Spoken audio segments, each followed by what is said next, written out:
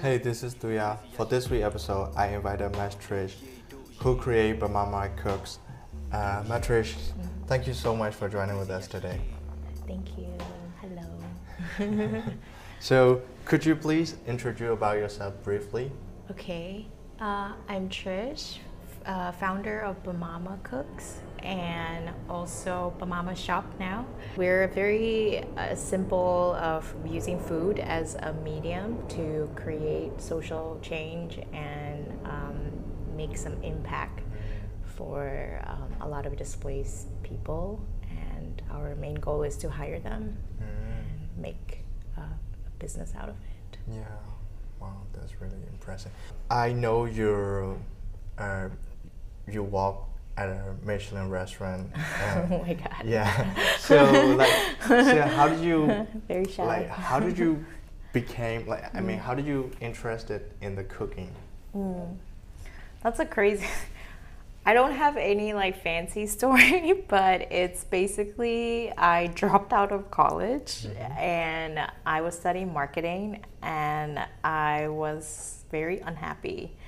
And then my parents were very mad and I have to make them very happy and proud as an Asian parent. So I was like, okay, let's try culinary. And that seems like the fastest way to get the degree back then. So I joined a French school, and then later on, I got really hooked into it because I thought that was something that I really discipline is what I really needed in my life.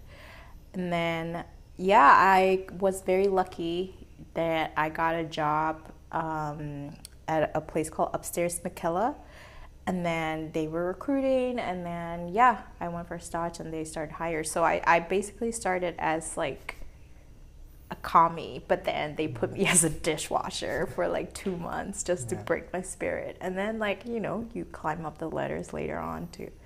And then I became a sous chef. So that was about how many years ago was that? It was 3 or 4, 5 years ago. Yeah. Wow. And I worked there for almost 4 years. Yeah. There's a few women who's a culinary chef in Myanmar. Okay. So did you face any difficulties in that culinary field? Yes.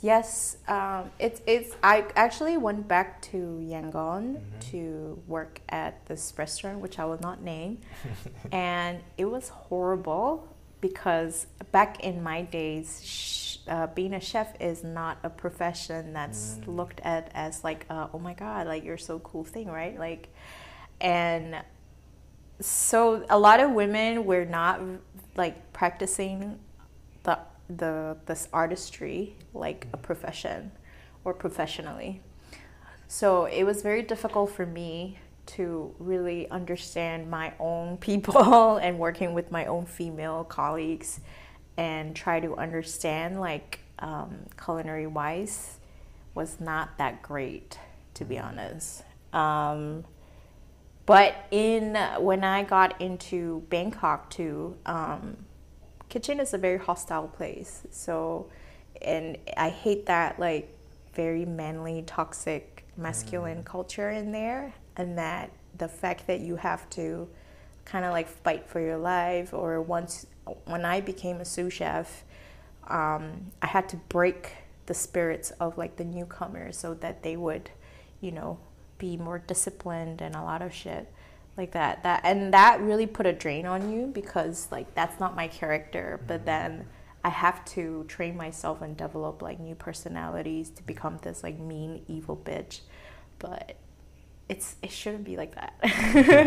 I have my own business now, and it's been working without me yelling at other people, and that's okay. It's possible. Yeah. When you were in Yangon, did you decide to open a restaurant? So I went back to Yangon twice. So the first time I went there, I worked at this fancy place, and it didn't work out, so I came back to Bangkok. And then I went back in 2019. That's when I quit that Michelin place. I just went back because I was burnt out. I was very depressed. I was very like burned out, and I didn't know what I was doing. So I opened up a fermentation kind of like in a research kitchen about Burmese fermentation. And later on, it becomes a brand called Po Ferments, and then I started producing like fermented stuff. Yeah, but that is now closed. Yeah, so, no more. When the coup happened, were you in Yangon? Yeah, I was right in it. It was my first time experiencing in my generation. Yeah. And it was wild because I've only heard stories of my parents' times, right? Talking about their 88 generation and how it happened. And it seems very like surreal to wake up to like my mom crying. Like I can still remember her like crying. And it was so silent. There's no like phone lines, nothing. And I think I didn't have the time to like process it because like my work was still going. I've got like three staffs to pay, and the only thing in my mind is like, where are my girls? And then because my workplace is really close by, so I went there, I check up on them, and they went partying the previous night, and I was like, oh my god, fuck these girls. Like I literally went out and looked for them. Because there were no phone lines, I could not like even call them. And immediately, that was like February 1st, so it was payday. And I had like 5,000 baht on my hand, and everything was in the bank. And every ATM, I couldn't withdraw. I mean, I'm sure you guys went through the same thing. But I was like, I have to pay my staff. And yeah, I got really lucky. 2 days later, my friend hooked me up. She worked at the bank, and she's like, okay, you just, withdraw how many. So I withdrew all the money that I have, which is not that much. Yes, and we lived off that. Did you also participate in the protest in Yangon? At first, when they started, no, but later, of course, it leaned into that. But I wanted to support in a way that, like, how I can really provide something that would impact them. And I figured that my kitchen was like, I decided not to open my kitchen anymore because I don't know what kind of customers that I will be feeding. And I just turned my kitchen into a place to make like food donation place. So I cook up like a lot of like simple food like lepato or like taminjo, like things like that. And then we made about like 5,000 meals in total, and that was split between my other friend. So she has her own big kitchen restaurant, and then we just randomly crowdfunded it and then posted it on Instagram and be like, yo, we're gonna be doing this, so can you guys just donate money? And then we run like for until like a month and a half. I did that, and then it got a little bit risky because in the street that I was living in, they recognize my face. So one of them like told me like, oh, just stop doing this donation thing. Like they know your face now. Yeah, that was really cool. I might have your food like somewhere. You might. My lepato. So when did you decide to leave the country? When? 5th of April. But prior to that, I think a month before that, my friend called me up and she said like, yo, like I'm leaving. Do you want to? And it was an easy decision for me because at that time already they were shooting at protesters. I was involved in like other fundraiser stuff, so it could put my parents in danger. I think like the only reason I moved here was to protect like my family. Did you guys stop at the airport or something? No, it was fine. I don't think I was like that, like doing like my name wasn't, I don't think it Yeah, wasn't yeah. on the list. Yeah, I was pretty safe. And then like I left at like pretty early flight, that zoo flight. And yeah, basically I knew like half of the people on the flight, Yeah. and then they were carrying like a bunch of animals. Yes, it was really weird. Like even the immigration officer was confused Yeah. to see my passport, and he's like, "Wait, you have a visa to Thailand?" And I was just like, "Yeah." Now you arrive in Thailand, like what kind of activity you're doing right now? Now, I'm based in Chiang Mai now. I'm full-time focused on growing Bamama. So I don't want Bamama to be just a brand for food, but it's a community building space. So even the space that we have now, it's a multifunctional space. So sometimes it's a chef's table, sometimes it's a workshop space that anyone can come and rent and do whatever that they want. And aside from that, I also do involved in catering food to people, the organization, stuff like that. And if they want to do like fundraising, fundraiser stuff, event, then yeah, mainly very involved with fundraising stuff. Okay. Yeah. How did you get the idea of like Bamama Cooks? Bamama Cooks, damn. Okay, this is. I will not go in depth of like how the name came about because it's really wild. But when I was living in Bangkok, I was very depressed because I was alone, and finally I moved away from the community safe hub that I was living in. And I had a phone, and I was just like, okay, let's just record like these cooking recipes. And it was a way for me to kind of like heal. I was unemployed, I was broke as fuck, and like, yeah, and then it kind of like took off. Somehow people started like, I think I was mostly like angry most of the time, and I started making these food contents in a way to like heal myself pretty much. And then from there it grew, and it is that Bangkok is like a very depressing place for me still. So I moved to Chiang Mai with like the intention of like, I'm gonna rent a house, a big space, and then have like built a multifunctional community building stuff. So yeah.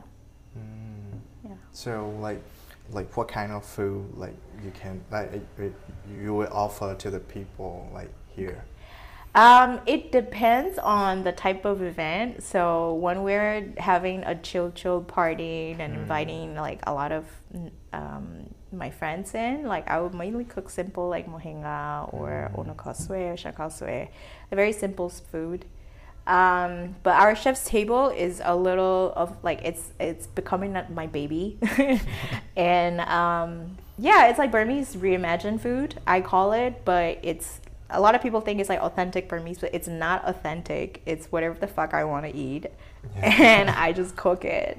And like when I feeling like nostalgic, missing home, then I would put it in the menu. Like this chef's table, there would be Shan Do Nui, because I was missing dad a little bit, and I'm half Shan, so so things like that. And I mainly talk about like food storytelling and about the politics and what's happening in Myanmar during the dinners.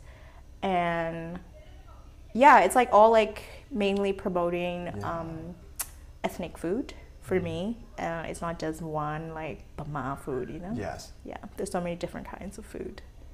That's really cool idea. Yeah, thanks. Yeah, I still haven't learned like all of them yet. So like I'm not an expert. I'm still learning, researching. Do you want to go back to Myanmar like to open your own restaurant like in Myanmar if the coup ended? I think I had a chat with my friend about this. If the coup ended, I'm gonna go back and like do absolutely nothing. I would just like live on a farm. Yeah. I don't care if there's electricity. I'll just be like, fuck all. Like maybe I'll become a farmer. But yeah, I don't think I will have a restaurant. I do want a restaurant here. I think representing your culture and bringing that kind of Myanmar pride is very important, and doing it the right way too, so that like not just only white people eat my food, like Burmese people actually eat my food. So I like that. So, what do you hope for the future of Myanmar? That's a really big question. I know. That's a big question. I think, oh man, fuck. I think man, what do we hope for Myanmar? I really hope for some peace, definitely. I think we do deserve that. Yeah. I really wish that when the war ended and then we can rebuild everything else, then I hope that we can build a city that everyone's like, oh my God, this is a model country in Asia, that everyone like looks at it. It's like, you know, very PC, very queer friendly, very like, you know, like legit, like proper like government set up. Yeah, like, and a leader that we can, or no leader, which is fine, but every ethnic, tribes, everyone living in harmony. I think that's a really good future for Myanmar. Yeah. Yeah. Okay, like, would you like anything to add? Come eat at Bamama. Okay. Okay, sure. Yeah, that's it. Okay. Well, thank you so much for your time. I really appreciate it.